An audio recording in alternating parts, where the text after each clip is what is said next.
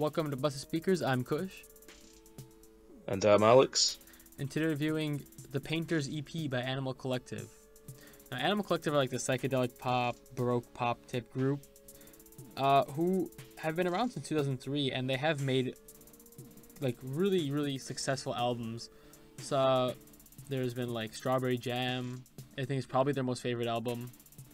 Merryweather Post Pavilion is pretty big. Yeah, that one's pretty big as well.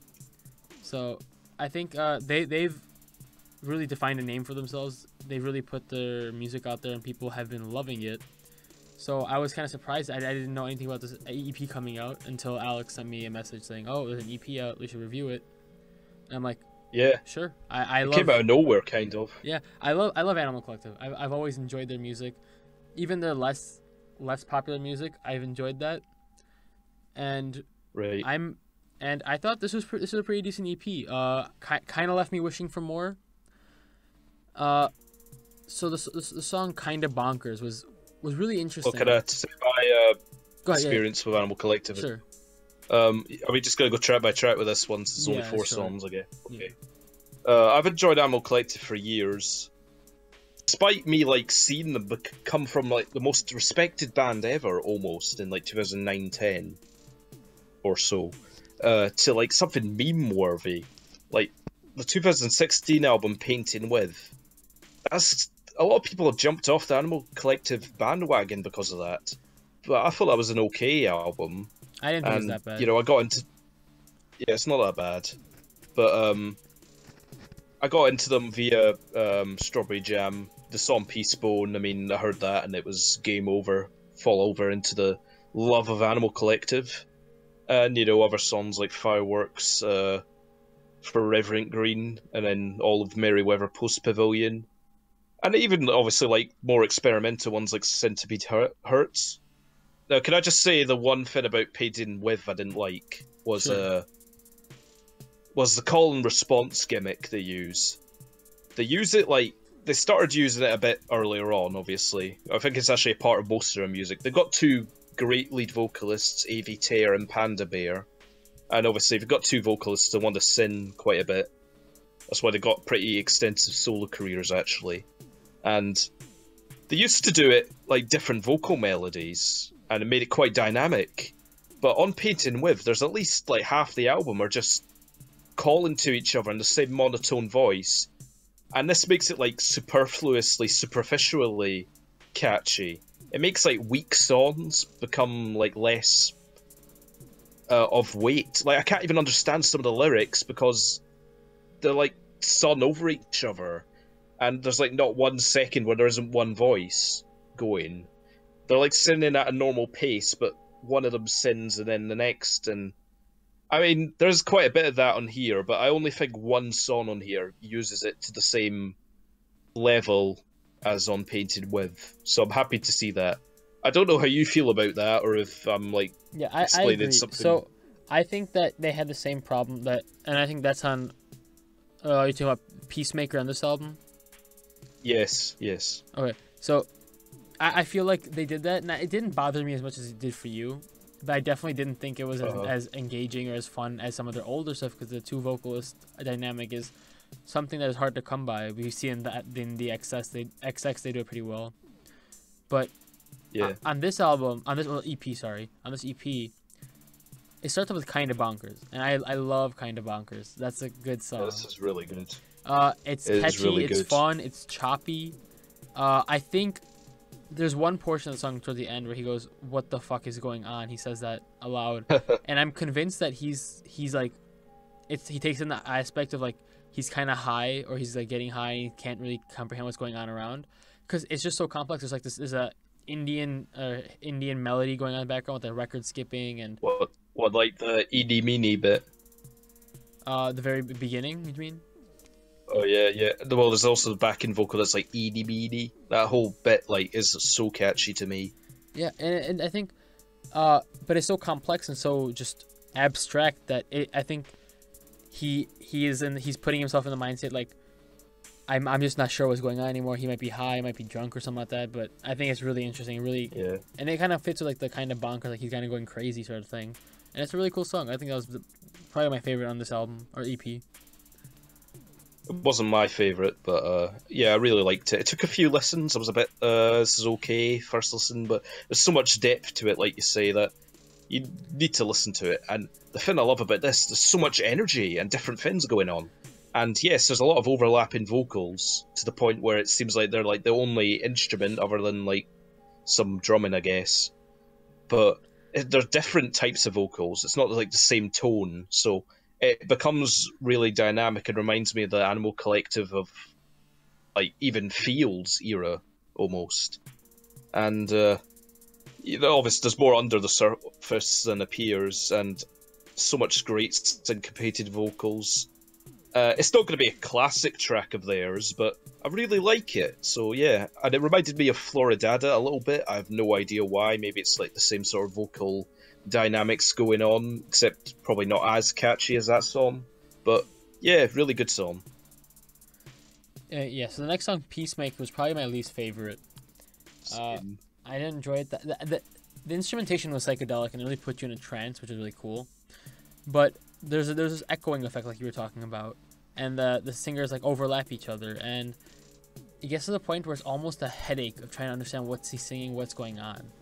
But yeah, the instrumentation really does sound great on this record. I think the instrumentation is just fantastic, spot on for this entire project. Yeah, I've never been opposed to their instrumentation, but it's always been at least good. And yeah, this is basically the exact same thing I was talking about, the call and response problem. It's not even an echo, really. I mean, it sounds like one, but it is A.V. Terson in one thing, then Panda Bears in the next thing, simultaneously after each other, to the point where you don't understand them, because I'm pretty sure it's not like one word's from that guy and one's from the other guy. I think they're saying like two different lyrics at the same time. Sounds jilted, and I'm seriously confused by it. It's only like superficially catchy. It's basically the same thing I was saying earlier. Literally vocals to fill space, I feel like. Yeah. So, pass for me on that, kind of. The next song, Goalkeeper. Now, Goalkeeper, it was really interesting. I listened to it 2 times. And the first time I didn't get it. I was just confused, like what was going on. It was weird. The second time, the instrumentation is really upbeat and complex and just stacked, but the vocals are really subdued and sound depressed, and I didn't get it at first, but I think second time through it clicked with me, and I just enjoy that song so much more after listening to the second time. I was like, there has to be more going on. This is Animal Collective we're talking about. This is not just some willy-nilly band. This is Animal Collective. They have something going here. And I think the second time through, I really understood the song and clicked with me. Don't know what it's about, but it did click with me. Well, a goalkeeper is you know what a goalkeeper is, right? Yeah. You know, a big soccer goalkeeper, I guess, or ice hockey, I guess, as well. So yeah, I don't know. It just seems to be another energetic song to me, but except it doesn't have the same call and response vocals as Peacemaker. The more double-tracked instead, and I'm pretty sure Panda Bears like got more high-pitched vocals than A.V. Tear, so it's when they use that dynamic that it really works for me. It's still kind of another filler track to me, but it's the sort of type I can at least imagine like being one of the filler tracks on Merryweather Post Pavilion, that sort of thing, like the same quality level as Daily Routine or Lying in a Coma. So it's pretty good, but it's not going to be one I'm going to return to very much. And then Jimmy Mac that's probably my favorite on this EP. That's actually a cover. Yeah, of Martha and the Vandellas, like a girl group a song from the 60s. One of my friends was seeing Animal Collective live, and he was saying, "Oh my God, Jimmy Mac was so good. It's the highlight of the show." And I'm thinking, Jimmy Mac, is that a new song? Because I was aware of the old 60s girl group version, but I could not imagine that being like a cover being the best song, or like a highlight. But apparently it's even more energetic and crazy live, and this has been played live for all of 2016, I'm pretty sure. And this is the real revelation of the EP for me. I don't know about you, but oh man, this is like so surprising. I think this is actually the best song they've made in the 2010s, other than maybe just Golden Gal. I love it that much. I'm not even joking. I'm amazed by it. He screams like he used to in like a decade ago, AV Tear.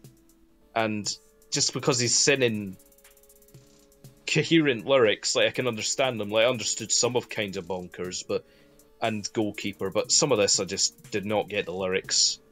And is it better than the original? Probably not, but you know, it's a great reinvention, and as far as covers go, this is as good as I can hope for a cover, reinventing an old one. And I think this brings new life to Animal Collective, almost, to me. I want them to make a covers album because of this. I think they could do it. I think they have the skill to definitely do it. Yeah. What would you rate it, Alex? This EP, I mean, it's 3 really good songs and 1 okay one. It's Animal Collective.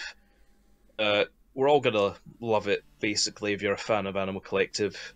And I even think these 4 songs are better than most of any 4 song choices you can make from Painted With, other than maybe Floridada and Golden Gal. This is probably better than most of that. So I'm gonna give it 7. You know, solid set of songs. Probably not one of their best EPs, but solid work here, I'd say. Yeah, I'm also gonna give it a 7. I think that this shows that they're going back to what they do best, and I'm glad that they're going back in this direction. They're still keeping it unique and interesting by experimenting a little bit, but I'm glad, and I think that whatever the next album is gonna, and as long as they keep a similar sound of this, it's gonna be a good album. Back to good old Animal Collective. Well, yeah. Thanks for tuning in to Bus Speakers. If you enjoyed this video, make sure you like and subscribe. Check out some of our other videos. We have tons of videos for all different music genres. And check us out on social media.